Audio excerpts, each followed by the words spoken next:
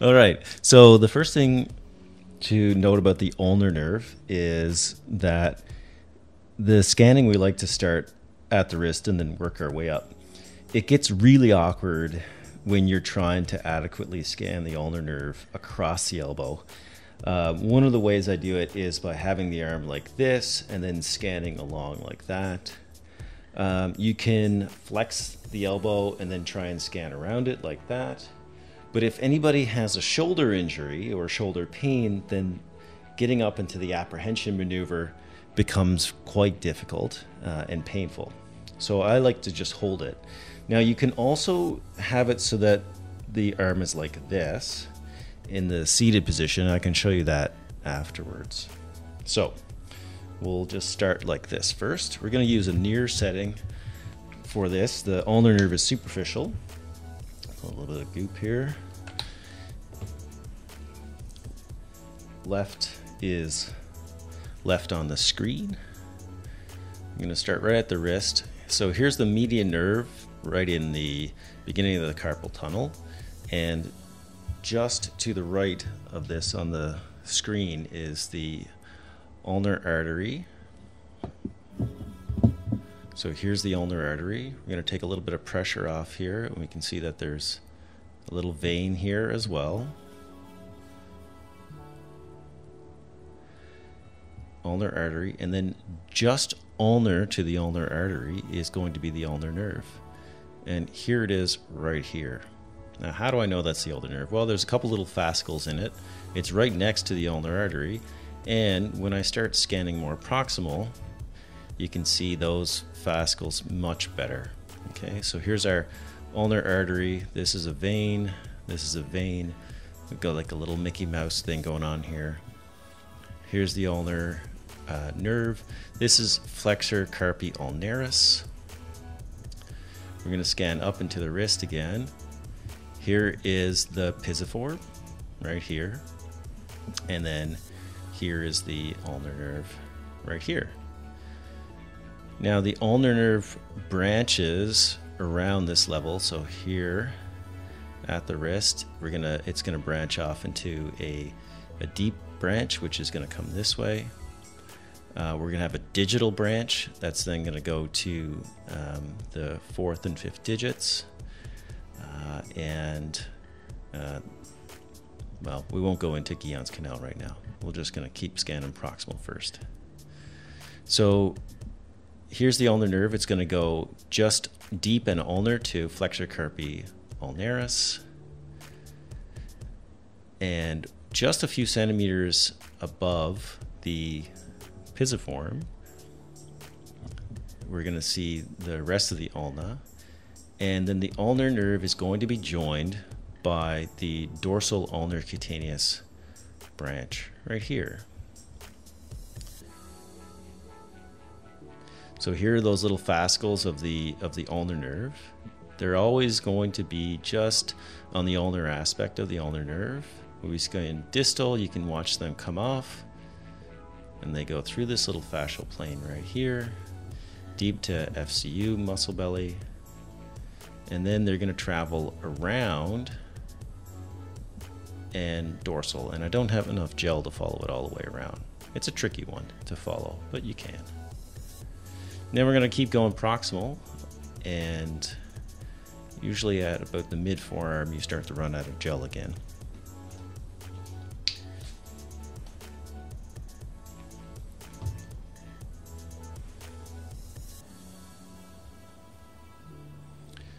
Flexor carpi ulnaris, is here, and the aponeurosis splits here. Okay. Here's the ulnar nerve. Going to make a small adjustment. The ulnar nerve then continues to go posterior and ulnar. Now we are getting up to the elbow. At this level, the ulnar nerve is going to dive between the heads of flexor carpi ulnaris, and this is also where I start to make a slight readjustment. So here's the ulnar nerve, just deep to flexor carpi ulnaris. Here's flexor carpi ulnaris. And now you can see that we're going to have two heads of flexor carpi ulnaris. The one that goes to the medial epicondyle and to the olecranon. And then here's the ulnar nerve right here. This is the humerus and the ulnar trochlea. And then we're going to follow this guy around here. This is the fibrous connection between the two heads of FCU.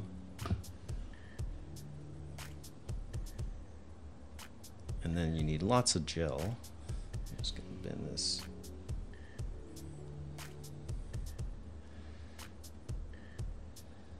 So here we are, FCU. We're going to come along, and then here we are at the medial epicondyle.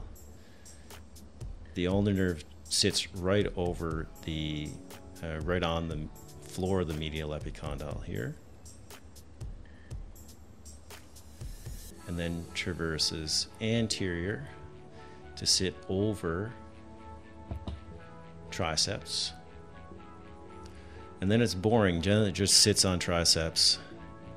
Sometimes it dives and gets surrounded a little bit by triceps. That's an anatomic variant.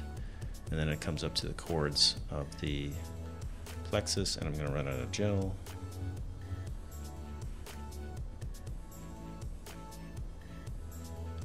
Here it's being joined by the radial nerve there at the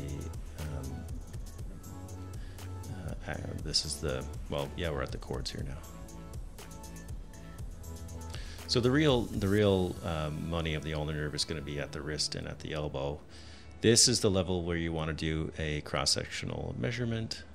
You can flex the elbow and see if the ulnar nerve subluxes over it. This one does not.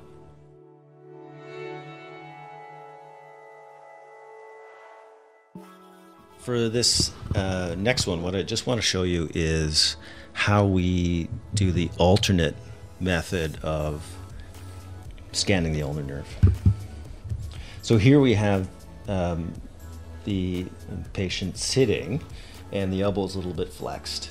So again, I'm going to put medial over the medial epicondyle, okay, and lateral is towards the, or the right of the screen is towards the olecranon. You can switch it around if you really want to, but what this does is it allows you to get a little bit better scanning along the ulnar nerve at this area of the medial epicondyle. So here we are just below the heads of FCU. We're going to come up past Osborne's ligament, and then here we are at the medial epicondyle. Here's the ulnar nerve. This is where I would measure it, about right here, and then you can see that it goes a little bit posterior and then sits on top of the triceps. One reason why I like this is that you can just get them to flex that elbow just like that, and then you can watch the ulnar nerve sit right on that medial epicondyle, and you can extend it, and then you can hold your transducer fairly easily with your ulnar digits to brace that and keep the pressure off it and just watch it. So this one moves just a little bit, but not a whole lot.